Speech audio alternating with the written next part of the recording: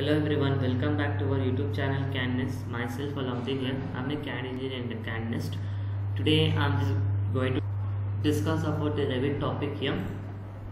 So that is how to place the curtain wall in a wall. So example, see now I'm just going to take one wall here. The wall height I'm going to take this 4000. Now after that I'll just make one small plan, or I'll place one walls here. After placing this wall you can go to 3D, and in a 3D here, so what I can do, I'll just click here.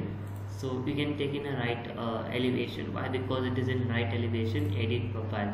If you make an edit profile here, then you can create which shape you want it from this.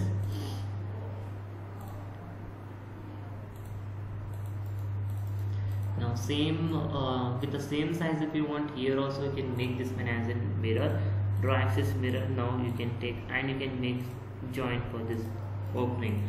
After that you can finish this. Now after finishing, now here if you want to place a glass here, then what you can do here, then go to level 1 option, take a wall, architecture wall. In that one, which type of wall, like curtain wall you wanted, you can take that curtain wall.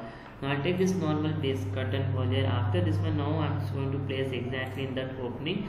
So after placing this, then go to 3D option and select this glass. After selecting the glass, exactly if you wanted to take in that shape, only edit profile.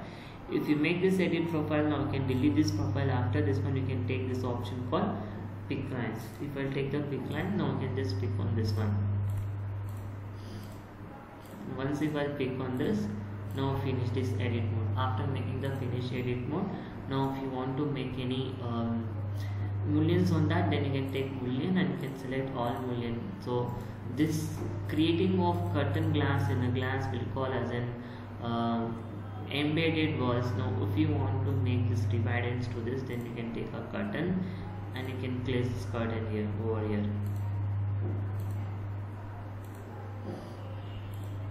So after this one, what you can do here, you can take mullions, all mullion, and you can select on that. Now mullion will get created over in a curtain. So like that you can create a curtain wall on the walls. So like our video, subscribe our channel. Thank you so much for watching.